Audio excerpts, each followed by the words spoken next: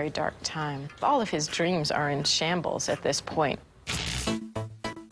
While toiling to feed himself and raise capital for new inventions, Tesla was appalled at the web of power wires strung up in the city.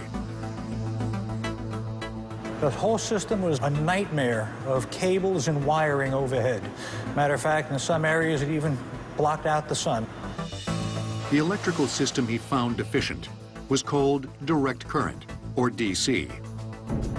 Edison, Tesla's former employer, was a major investor in DC power. Tesla knew there was a better way and was determined to invent a new system that will become the global standard.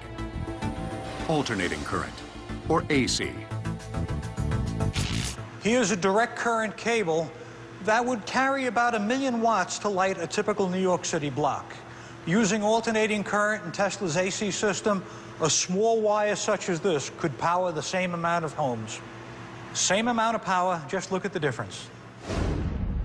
The difference between AC and DC power is all about how electricity, or electrons, flow. For DC current to work, there must be a continuous and direct flow of electrons along a wire, from negative to positive poles.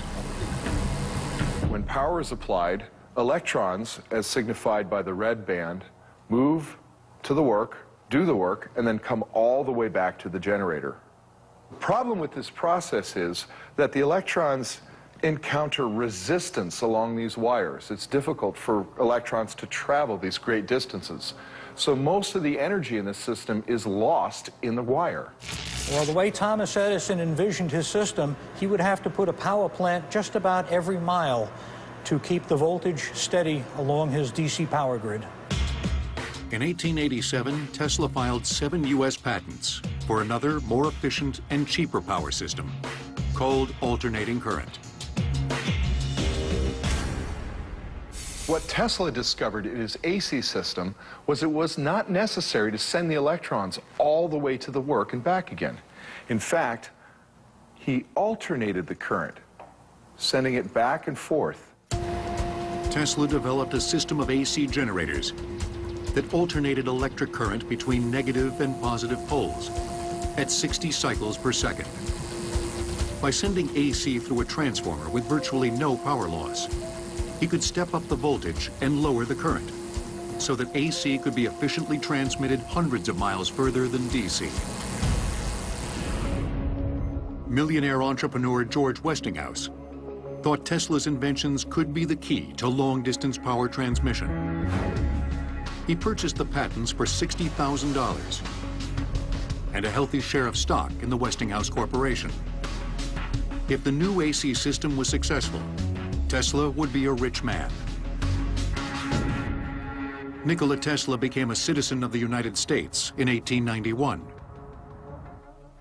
The same year, an all-out current war erupted between his AC and Edison's DC power. Edison launched a propaganda campaign to show the dangers of AC. The public, they had rather grotesque experiments where they would take animals and electrocute them with alternating current.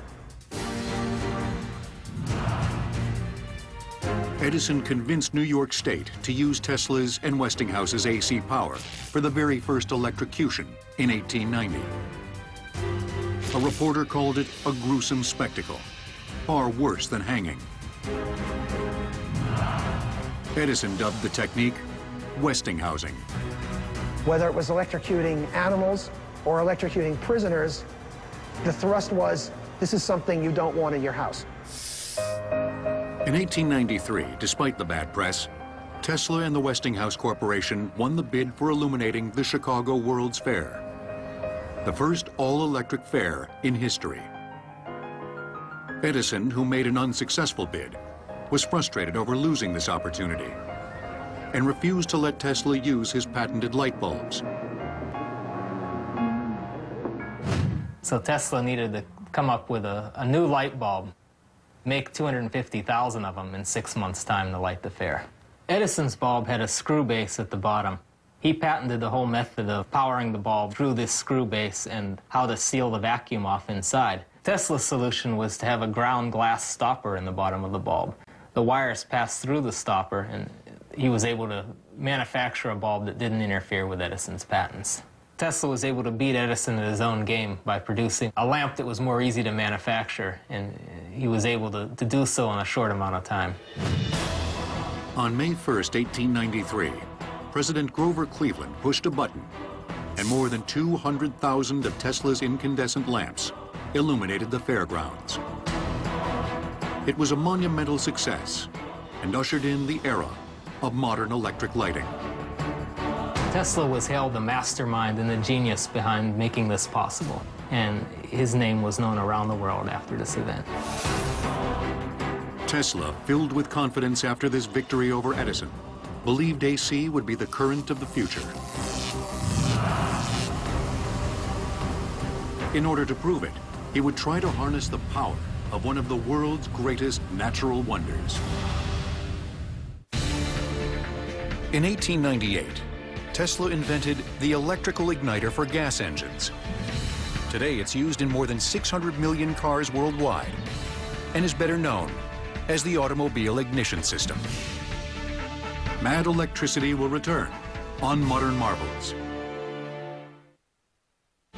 We now return to Mad Electricity on Modern Marvels. Millions have witnessed its stunning power. Niagara Falls can send more than 750,000 gallons of water over its crest every second, producing enough power to generate 2.4 million kilowatts of electricity. At that rate, the falls could power half of Las Vegas on a hot summer night. Ever since pioneers began building sawmills along the Niagara River in the 1700s, many had envisioned grand new ways to harness the thunderous power of the falls. In 1893, after witnessing Tesla and Westinghouse's triumph at the Chicago World's Fair, the Niagara Falls Commission awarded them the contract to tap the falls for generating alternating current. The big problem with using Niagara Falls for electricity was that the major consumer of that electric power was Buffalo.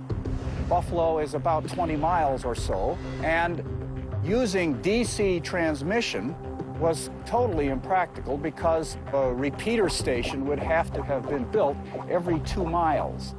AC avoided all of that. At the falls, Tesla designed and engineered a complex system of generators and transformers to produce his AC power. Tesla didn't write down everything. Most of his stuff was in his head. He had to do it verbally. Tesla was in his own little world, more or less. He would not explain things to other people, but his assistants would.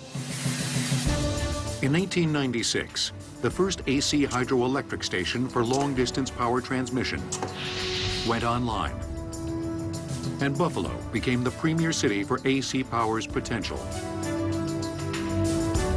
Tesla was not here when he actually flipped the switch, but he had so much confidence in his own work that he knew it would work. Today, new power plants have replaced Tesla's structures. The buildings of one of the most important historical sites in the modern world now stand like dinosaurs, forgotten. And for the man who envisioned it all, only an isolated statue marks his extraordinary achievement. I wonder how many people who come by here, past this statue, actually have any idea who Nikola Tesla was and what he did to shape their world. Today, our world is ablaze, thanks to Tesla's AC technology. He had won his final battle with Edison, but victory came at an enormous cost. Westinghouse was financially drained by the war of the currents. In a grand gesture to keep the company afloat, Tesla tore up his royalties contract, claiming better inventions lay ahead.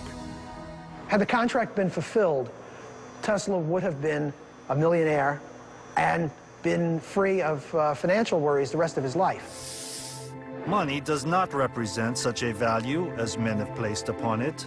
All my money has been invested into experiments with which I have made new discoveries, enabling mankind to have a little easier